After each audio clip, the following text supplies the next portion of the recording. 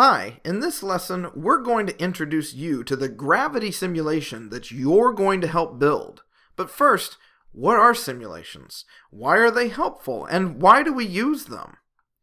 Let's take a look at one of the simulations that was in your last exercise, the spring simulation. First of all, I think it's easy to see that this simulation is representing a real-life situation, hanging a weight on a spring. So, simulations or models represent a real-life situation.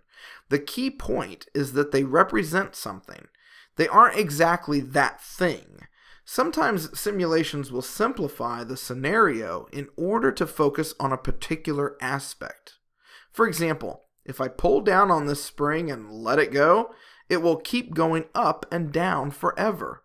That's because they programmed it to have no friction, so it will never stop moving. This would never happen in real life, but it's okay to have it happen in a simulation.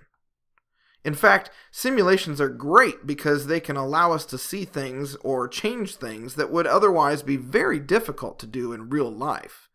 Like having no friction in the spring, or being able to change things like the strength of the spring, or even the strength of the gravity acting on the spring, which of course would be impossible to do in the classroom. In this course, you are going to help create a gravity simulation that allows you to see how different planets or stars interact with each other under the influence of their gravitational poles. To do this, you're going to be using the programming language called JavaScript. JavaScript is a very popular programming language right now. It's the only language native to your web browser, and it makes applications interactive and dynamic. With this functionality, it's often used in web, game, and mobile app development. Let's jump into the CodeHS code editor to see this in action. Then we'll come back and review some of the major concepts discussed.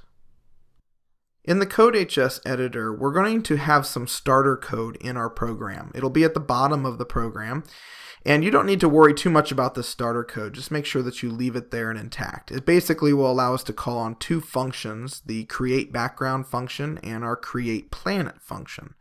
And this will make it a lot easier for us to set up our simulation. So let's go back up to the top of our program, and we're going to use some statements to call on those functions and set up our simulation. First, what we'll do is create a colored background, and we'll do that by calling on the createBackground function, and let's make it the color black, and this will be sort of like our space environment. Then when we run our code, we'll have a black background on our canvas in the graphics environment. Now let's create some planets. We're going to start by creating one planet, a new planet, and we'll call on that planet function. And the cool thing about that function is we can use some arguments. We can pass some arguments to it. For instance, the X and Y coordinates, where we want the planet to be positioned, the mass, radius of the planet, and its color. We'll need to set this up by creating a variable called planet1 that will equal that new planet. And we'll call on the planet function, and we'll put it at position 100, 100. Those will be our X and Y coordinates.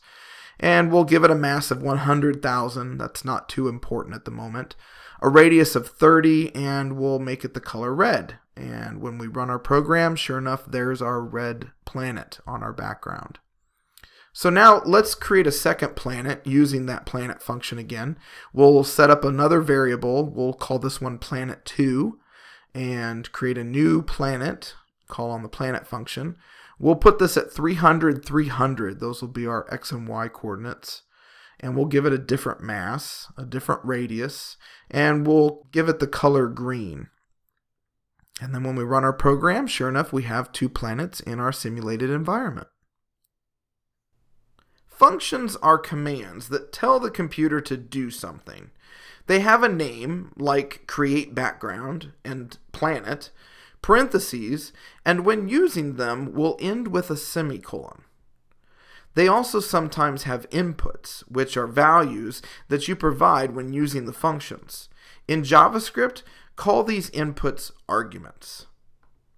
Most functions will have an output, create background changes the color of the canvas, and planet creates a new planet, which is why you also need the keyword new.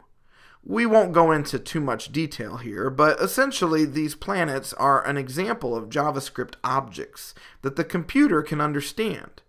Because we want to be able to use these objects throughout our program, we store them in what we call variables. A variable is like a box with a name that holds a value to be used throughout a program.